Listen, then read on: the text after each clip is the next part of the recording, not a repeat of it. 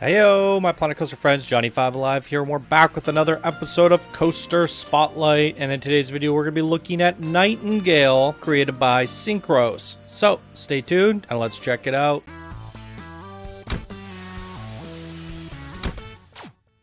Alright, this was sent in by one of our Discord builders and silver patrons, Syncros. Thank you so much for your support. You're helping to keep the show go on. Really appreciate it. He says, "Hey Johnny, this is my latest creation, Nightingale. It's a medieval fantasy coaster blueprint best enjoyed at both day and nighttime, though you should ride nighttime first. The queue and exit both run over a bridge. I intended it to have a moat going around the castle, but there is a bit of minor terraforming involved when placing. Hope you enjoy and keep up the hard work on the channel, Syncros." Alright, quick look at the Steam Workshop, everybody. Nightingale by Syncros. Come over here, rate it, favorite it, subscribe to it. And if you guys remember a few episodes ago, we featured his first ever creation. He got a promotion, and he's fairly new to the game. So I think you'd really appreciate it if he got his first 3-star item, guys. So come over here if you own the game and give him a rating and help him get a 3-star for his first time. Are you saying something about a moat? So I guess I was supposed to terraform here, and I didn't get the hint until reading, so we can quickly do that here.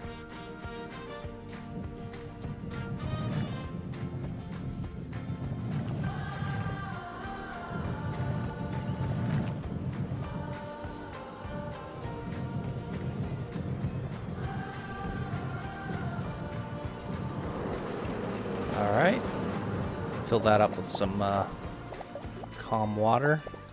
Where's the highest point that I can fill it? There we go. And that's how it's meant to be. So, as I mentioned earlier, Syncros was featured for his first time ever, his first creation, just a couple spotlights ago. And, yeah, he did a pretty good job on his first... He's been watching the game, following the game on my channel, and eventually he was inspired to, essentially... buy the game and start playing. Now you have a little thing sticking out here that you might want to remove from your blueprint because it's moving the center point, and if someone's trying to place it on the edge of the map, they won't be able to because that's there. So you might want to just delete that and re-upload it or update it. So there you go. What was I saying? Oh, yeah, he's basically been following the spotlights and watching and learning, and this is his second coaster, I believe. And it's actually very impressive if you look at all the artistry gone into the buildings. And as I was mentioning in the last episode of his, he pays attention to all the details of the checklist of a coaster spotlight. So I'm going to assume the nighttime lighting's there and really well done. There you go, oranges and blues, complementary colors, some nice beiges over here, peaches. Some really nice lighting on this as well. And he gets it. For a very new builder, new to the game, he gets it, and I love it. Nightingale probably could have used a little bit more of an immersive or characteristic of the sign, more character in there. Nonetheless, this kind of looks like a shield, so I guess it works. Yeah, it's not too bad. It kind of has that Stormwind vibe with the blue and the yellow and the gray. A little bit of a Warcraft vibe going on here. Lots of detail in the building. The color palette's really good. The coaster design looks quite good too. Is this a... it's the new corkscrew? Yes, it's the Deegan. I think that's what it's called. So it's a brand new coaster that came with the summer update, guys. We just saw it in an episode or so ago, and I really like it. I love the color. I love the material on it. The metal has this kind of chromey look to it, and it's really nice when you color it. So here's the boarding station. Beautiful work on the inside. Lots of detail. Like I said, he was just a new builder, promoted instantly to builder, and even for just a builder, he really gets it. And I think this is a really immersive, well-constructed blueprint. So good job on this. I'm excited to ride the coaster. So we took a peek at nighttime already, so let's look at the stats. 6.9 excitement, 5.5 fear, and a 1.32 nausea. 73 seconds in duration and 1,100 meters in length. So there you go. How many trains are on this? Just the one. but it's not that long. I usually say if the coaster is about 60 seconds in duration, one coaster on, you don't need blocking sections to get 2 coasters running on it. One should be fine considering how many people fit on the coaster, so the capacity is still good and it's still going to make money, and people aren't going to be waiting too long. As you can see, it's just filling up again, and then it's going to load up in a second, so shouldn't be too bad for them in terms of a wait. Alright, let's get on this. Alright, here we go. Oh, look at that view. Going right to the top of the tower. Hey, man.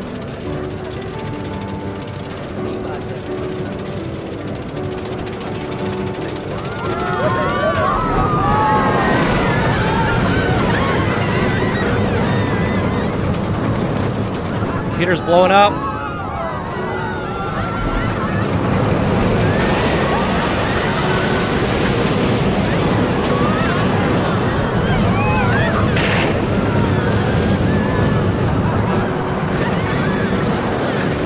I love the way you've wrapped it around the castle like that. Very playful.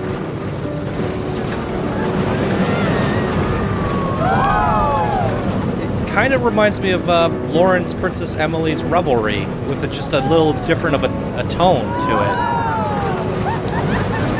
It's a little bit more boyish. There's that one support that we crashed through there. That's a little unfortunate.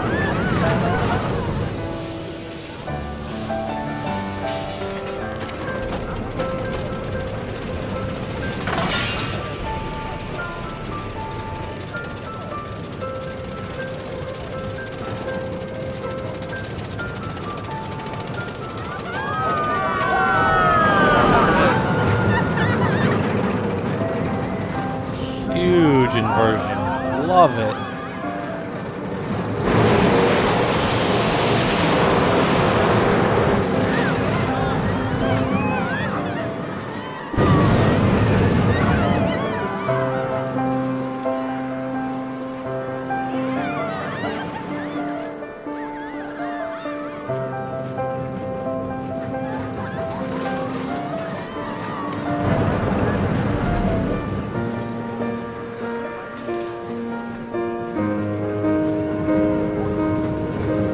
Control of the speeds there.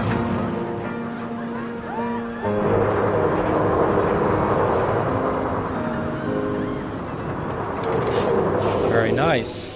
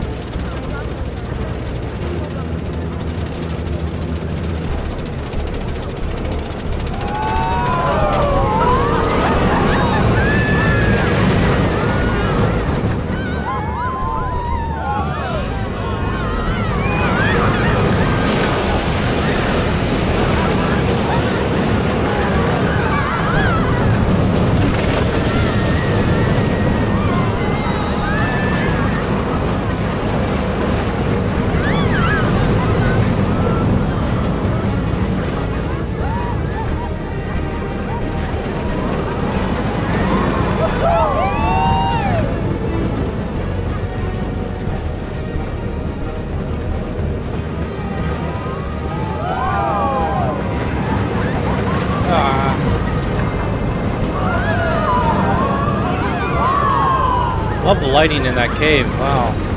Looks really nice.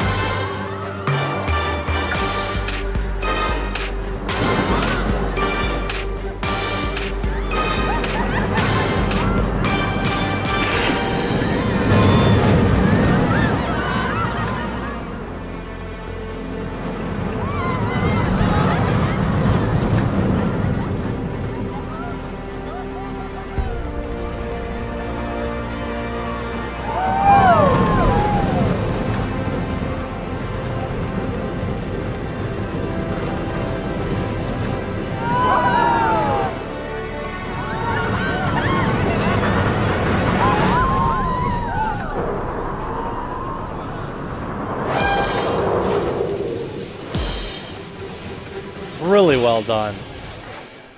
Absolutely love it. Syncros, you, for a brand new person to the game, you are absolutely on a tear. I love the last two creations from you. This one is definitely more impressive than your last one, and it is your newest creation, so you're definitely upping your game already in terms of the artistry and detail gone into it compared to your last one. So, I mean, two creations, one after the other, I'm already seeing gigantic improvements from you. That is very impressive to me, so keep doing what you're doing, compete in the contests, keep submitting coasters or making coaster blueprints, and keep doing what you're doing, because I think you're a monster in the making. Very good work, my friend. So there you go, everybody. That was Nightingale by Syncros, and that's going to do it for this episode of Coaster Spotlight. If you guys enjoyed, please be sure to smash that like button. If you're new to the channel, subscribe for more daily Planet Coaster videos. If you guys want to support the show and keep it going, you could do so by becoming a patron or by leaving a tip or donation using the links down in the description below. All right, everybody, I hope you all have a wonderful day, and I'll see you guys in the next video. Floating speaker. Bye now.